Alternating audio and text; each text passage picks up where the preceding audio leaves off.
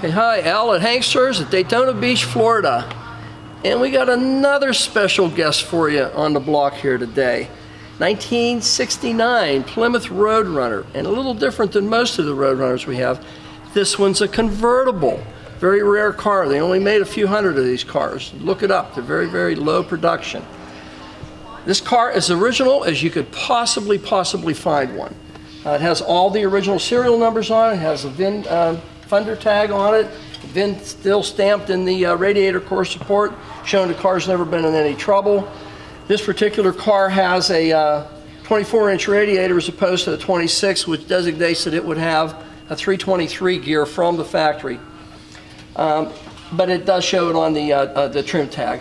It is the correct numbers matching 383 Roadrunner hypo engine that this car came with. This is the one that it was born with, not a restamp. It has a press-to-light distributor, AVS carburetor on it, the correct exhaust manifolds, cast iron, and they show absolutely no wear or any rust at all on them. Very, very nicely done, high temp coated. Power steering, no power brakes on this car. Mopar, you don't really need them. 11x3s in the front, 11x2.5 in the back. They'll stop as good as anybody else's discs in that era. Car's incredible underneath the hood here. Original cast iron intake manifold. Everything on this car appears to be original. I don't see anything that's been modified or changed underneath this hood. Even has the original sound deadener pad on it. You got a real nice, authentic 69 Roadrunner engine, mechanicals, everything for this car, 1969, and it's all numbers correct. Okay, we're going to take a little bit more time and go over this car a little more thoroughly because it is a higher dollar car, and it's a very special car that you know, we want to present as detailed as we possibly can to show you what you're buying. The paint on the car is just, it's the correct color green, ivy green. It's just absolutely gorgeous, looks a foot deep. Semi-flat black stripes, just the way they would have come from the factory as an option, which shows on the tag. The paint, the hood, the fit finish, as you can see, the gaps, the fitment of the hood, everything on this car in the front is just as nice and straight as can be.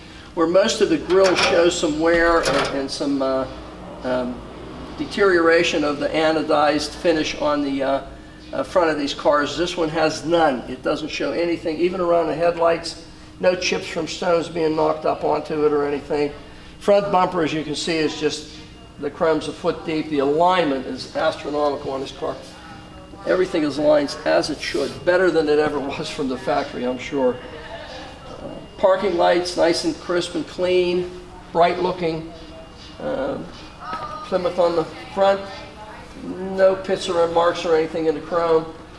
The front end of this car is just absolutely fantastic. It's as nice as you could ever hope to find a 60s car, this original. Good. Okay, going down the driver's side, you can see that the side marker light is nice and clean and crispy looking. Fender lip molding is really good, the wheel well molding. Paint on the front fender is really nice as it goes onto the door and rocker panel.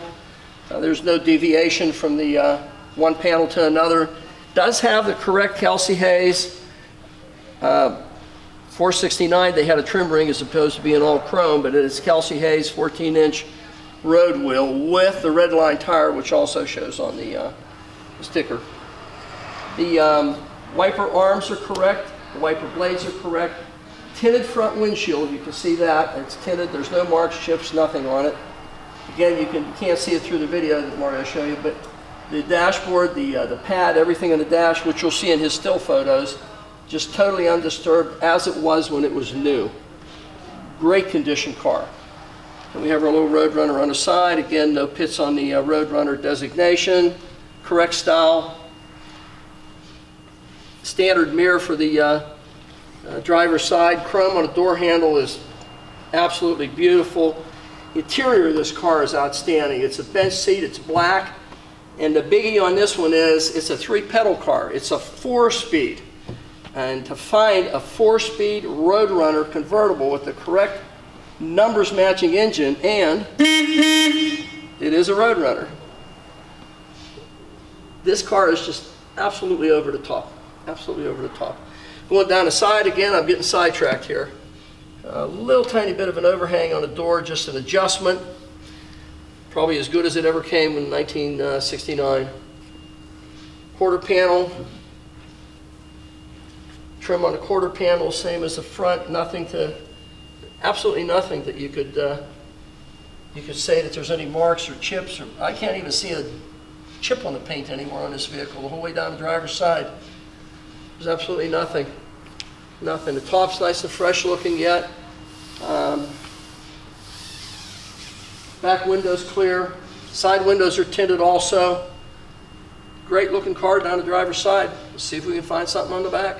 Okay, going around the back end of our 69 Roadrunner, the taillight bezels, argent the way they should be. No problems at all with the chrome, no pitting at all on them, none. The trunk, the deck lid you can see just fits as nice as could possibly be. This could go down a hair, might have to adjust that. Back bumper, chrome's a foot thick the way it's supposed to be. Our little Roadrunner where he belongs right there in the center of the trunk and back, Roadrunner designation on the back. Correct exhaust tips on this car, just the way they would have been in 1969. Even out the distance that they were been from the factory, not out too far or not under too far. Back end of this car looks as nice as the front end of this car. The paint is literally a foot deep.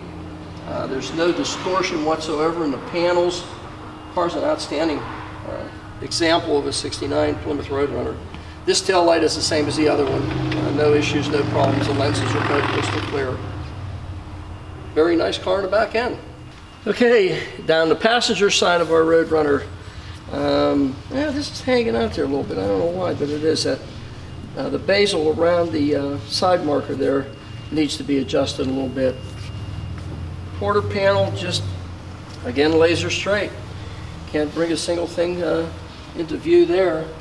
No marks on this lip either. That's 3 out of 4 so far that we nailed with no issues. Glass in the back, of course, you know, there's no tears or marks or anything on the top, and it's just a nice fit convertible top. It's an older top. It's been on here for a while. A little tiny bit of a tear here on this side. Again, not worthy of a top replacement, but there is a mark there. Something happened. Quarter panel onto the door. This guy's the same as the other one. There's a little tiny bit of an overhang. Again, you know, an adjustment, and that's it.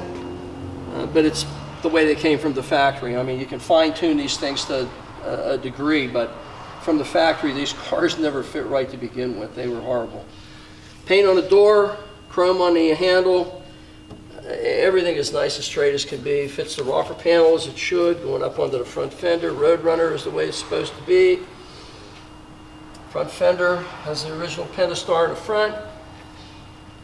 Door to fender is just flawless. I mean, you can't even tell there's a distance there. Okay, front fender, the paint, fit, finish, everything on this car is just exemplary. It would be very difficult to find a car straighter than this. There's a couple little adjustment issues, and that's the only thing that I can find on this car. The way the doors close, the quarter panels, which are original panels from what I can see. The lighting in the car works. The interior is flawless. Headrest car, correct steering wheel. There's no issues in this car at all. I can't find a single thing that you can really say anything negative about. The car's just absolutely gorgeous. Roadrunner convertibles aren't that common. They're just, like I said, they only made, and when I said a few hundred, I think they actually produced about 700 of them in 1969. Very low production car, not very many of them out there, and to find one with a 4-speed in a great color combination with all the correct paperwork. By the way, we do have paperwork, which Mario is going to show you when we do a little bit of a additional video for this car, but we do have all the paperwork for it. Go here, report, just pretty much everything for this car. You know, it's a documented car, correct numbers car, in a fantastic condition. The undercarriage is as nice as the top of this car, which you'll see from the video that Mario shoots on it. And it's available here at HANKSTERS, one of the many cars that we have that's in this kind of condition. We try to get as many cars as we can in an over-the-top condition that we can offer our customers so that there's absolutely total satisfaction with everything that they purchase from HANKSTERS. And this is a good example of that type of merchandise. Okay, hi, Al at HANKSTERS in Daytona Beach, Florida. We're underneath our really special 1969 Roadrunner convertible in a 4-speed. This thing is just so incredible. It's ivy green. In fact, you can see a lot of the ivy green paint on the frame, the subframes and the floor pans. This particular car didn't get the splatter sound deadener that most of them did from the factory. That was actually an option, but a lot of them they did anyway. But this one doesn't appear to have had it. This thing is just over the top nice. As you can see, no leaks whatsoever on the engine, the bell housing, or the transmission. A brand new starter on it. You can see the exhauster also brand new. It has 11x3s in the front for drum brakes, which are better than most people's discs at this era. Heavy duty sway bar, heavy duty torsion bars. It is a date code and numbers code correct engine. You know, I think I stated that. The floor pans themselves and the subframes are just totally untouched. They look like the day they left the factory. No marks, no jack-up marks on them or anything.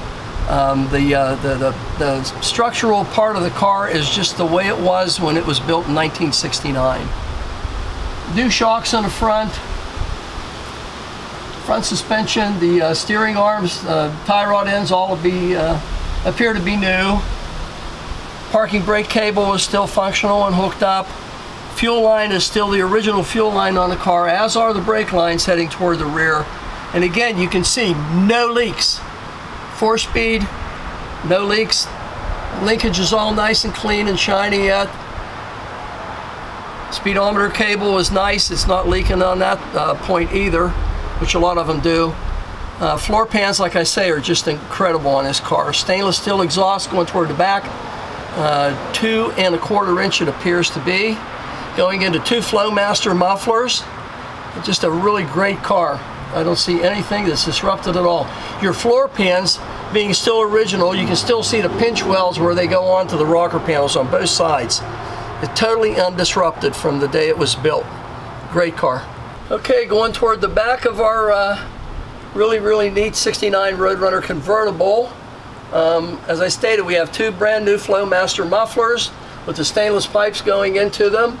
The torque boxes where the front spring perches are absolutely perfect. There's no dents, marks, scrapes, nothing on them. Subframes the same way.